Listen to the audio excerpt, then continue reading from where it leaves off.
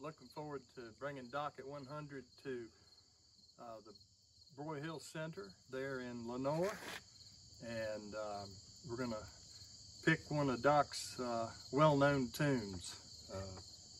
You call it Nothing to It? Yep, that's what Doc called it.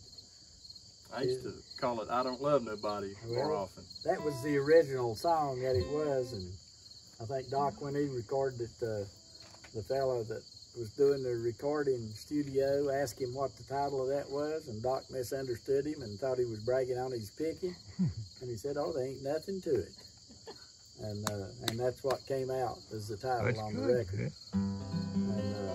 And so Doc always called this tune Nothing to It. You know? Just do like one A minor part. I'm going to trade back chords. Okay. All right. Okay.